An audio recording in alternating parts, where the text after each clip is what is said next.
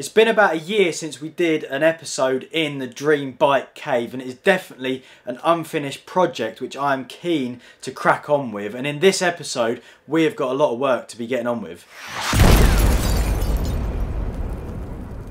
It was always a huge dream for me to one day have a bike cave, and last year the workshop that is in front of us right now came to life. My main priorities were organisation and bike storage, because having a lot of things and not so much space, it's important to be organised. We have a dream workstation and toolbox set up with everything to hand, including a fully stocked Red Bull fridge, and all of my spare parts are organised perfectly. You might be watching those clips thinking, how is he going to improve it? What more does he need to do? The good thing with starting a project, having a year break and then deciding to carry it on, is that you can realise in that year, whilst you're using it, what's missing. Over here we have got a very blank wall and the whole garage is functional.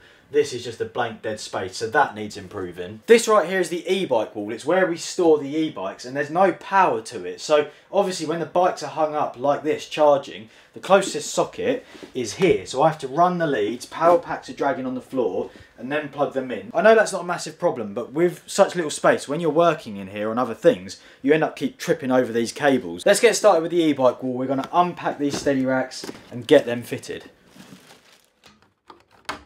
You might be wondering why I've just replaced one steady rack for another one that looks very similar. And if you're going to have the Dream e-bike wall, then you need to have the best equipment to make it dreamy. This is a new e-bike steady rack, so it covers all the same features as the other one. It pivots 160 degrees, which in here is obviously so important because it's what makes them like a library, and in this tight space allows me to actually move around the garage and access things. This one takes more weight. It takes up to 35 kilos. It's more robust, takes a wider tyre, and it fits mudguards. I only run a short fender here, but some people that are running big ones, the area here is stronger than the other one, but also sleek enough to be able to fit a guard behind it. The next thing that we need to work out is organising the chargers and all the electrics, which I hate. We've got this double socket here, which I plan to run through the wall. I've already marked it. We're going to bring that out there. That will plug in there, but this is what I mean, they just hang. It's horrible. You've got all that weight just sitting on the floor. So we need to make a shelf there that these sit in. It's going to be sick. It's going to look really cool. I think we need to just run a time warp and get constructing.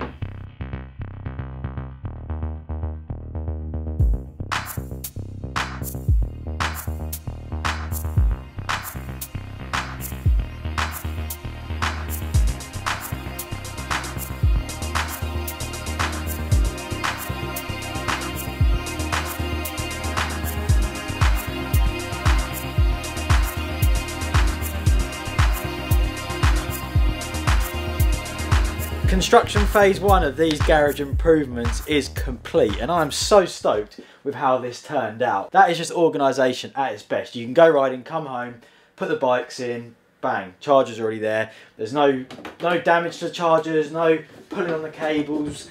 I wasn't sure with this box whether to have it on the outside or to put it so it was like a hole in the wall, but I think that's simple. We've got a little hook here because the high bikes have a key that holds the battery in, and it's one of them things, you never really take them out, you don't really carry it around with you, but I'm always just putting them in the drawer, and then when I need it I can't find it. So now they're on there, which is ideal. So that's the first upgrade in this episode done, and that's really got the ball rolling, because the next thing we're going to be taking a look at is on this big grey boring empty wall at the moment. I wanted to put some of my achievements from when I won contests up here and stuff like that, and I wanted a television. And the reason I wanted a television is because I'm often in here doing work on the bikes over the weekend. The MotoGP is on, which I love to watch.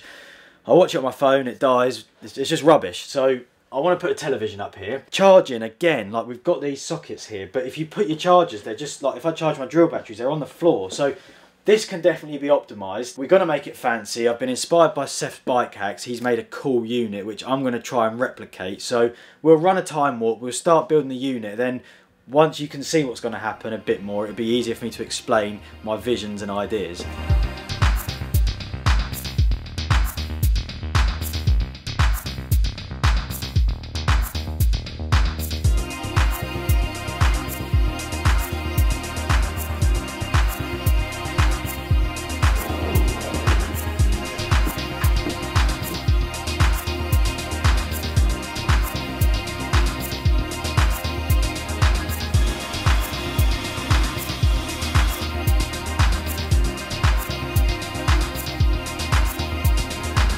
This shelf build is coming together absolutely lovely. I bought a new saw, feels amazing. It's cutting the wood perfectly, making all those edges nice and straight. This one, we've actually got to cut at an angle to make it look right. I had to do it with this bit here as well, but it's a very, very small angle.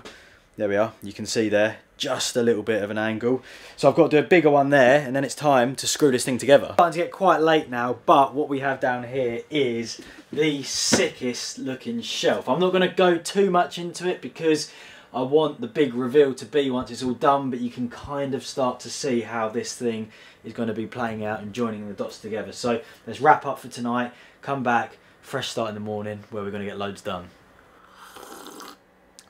New day. We've got another big one in here in the garage today. It's funny because in here it feels like you just sort of like get in a rhythm and you start making things, and all of a sudden we come back today and the shelf is ready to go up. We've got electrics to sort out, we've got things to fit. I'm going to go up in the loft in a bit and get some of my achievements from when I won some contests and various things I've done throughout the years. So it's going to be really cool to reminisce and look back on those. But before we get to that exciting stage, we have got to just do some more prep. So for now, sanding, screwing, electrics and building. Let's get on with it.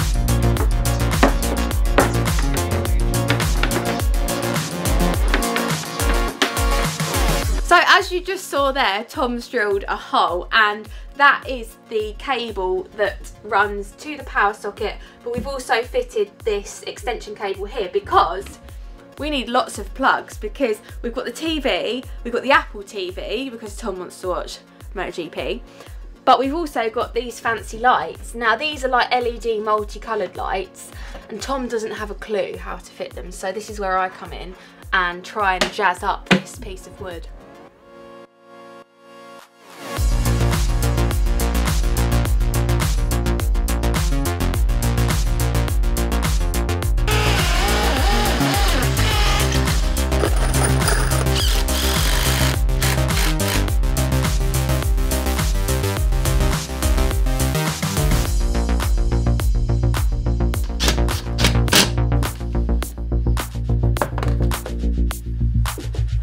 The shelf's up and we are on top of the shelf. I'm not going to reveal it just yet. That will come in a minute with all the fancy lights and everything on. But what we're doing here is tidying up the cables. We've got the Apple TV unit. We've strapped a few of them down. We've got this one up here, which is going to be used for a separate power unit. And we've got the light switch that we're also just making nice and tidy with the trunking, so it's not just like a spider's web with cables absolutely everywhere. Kara's down here. What are you doing? Hello, I'm building up a brand new bike, so pretty exciting. She's had a bike delivery, so it's all action at the moment. We're going to get this wrapped up and then reveal the unit that we've been making in this episode.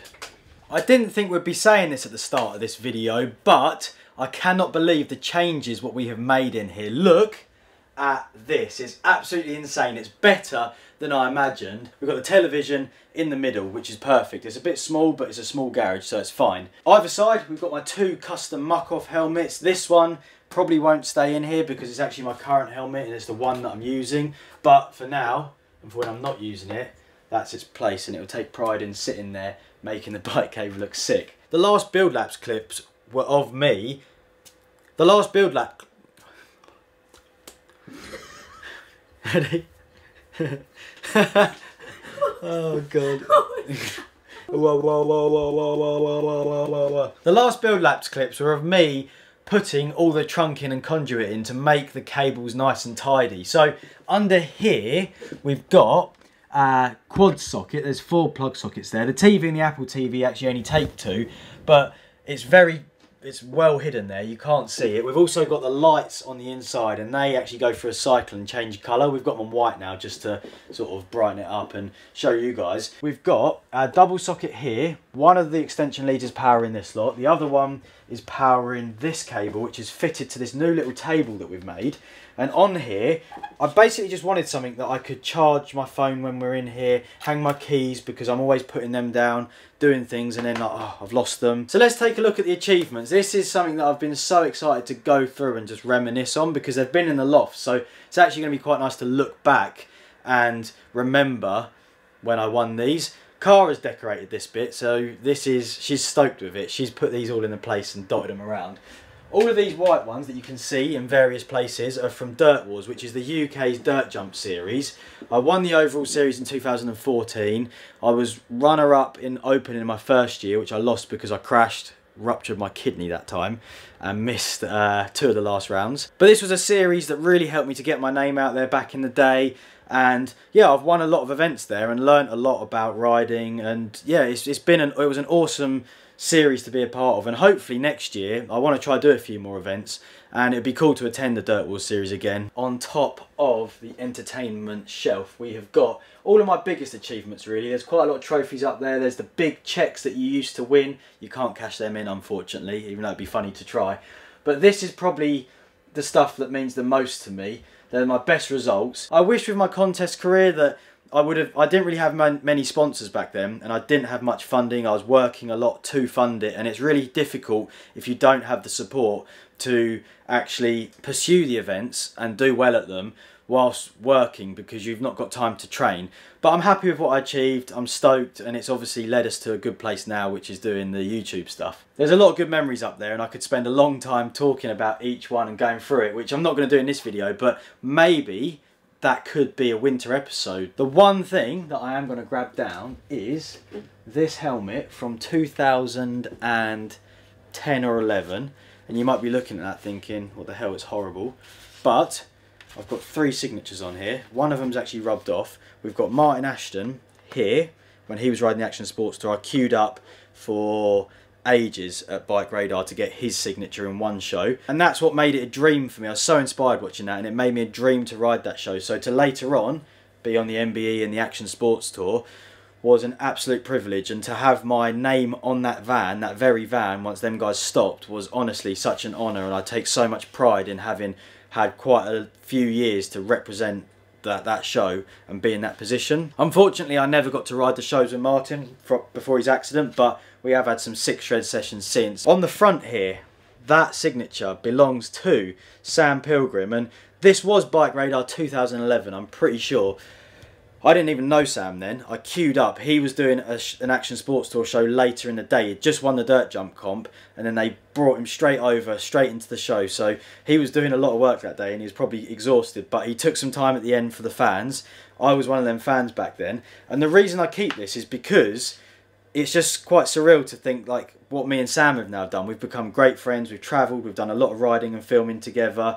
You guys seem to really like our videos together, and it's just quite funny that at one point I was stood there queuing up getting his signature. So if you're a younger rider watching this, perhaps I've met you, perhaps you've met Sam, Matt, whoever, to just keep trying, get your head down, and if you want something bad enough you can get it, and there's no better proof than that. I can't really believe what we've achieved in this episode. This area has really brought the bike cave to life, and with the e-bike charging section now, that's been upgraded and everything is going to be super convenient and easy. We're now heading into winter, which means I've got so many ideas and things that I would like to do in here. Let me know what you guys think or what you would do. For example, this space is still quite empty, and I think that you could make some kind of table or workbench that pulls out. That could be a possibility. We've got some drawers that need organising. My tools are just sort of everywhere, so there's plenty that we could be getting on with. Give us a thumbs up if you enjoyed this one. I know that I did. Leave some comments below, and I will see you guys in the next video. Yeah. I'm like an addict, do I gotta have it. I ain't even playing, got a really bad habit. If it moves, gotta grab it, fuse like a magnet. Lose, won't have it till I'm doomed in a casket. I ain't playing, got a weird mind. If you work 8 hours, I'ma work 9. If the shit tastes sour, you should taste mine. I'ma stay in power for a long time. Get up, nah, I ain't a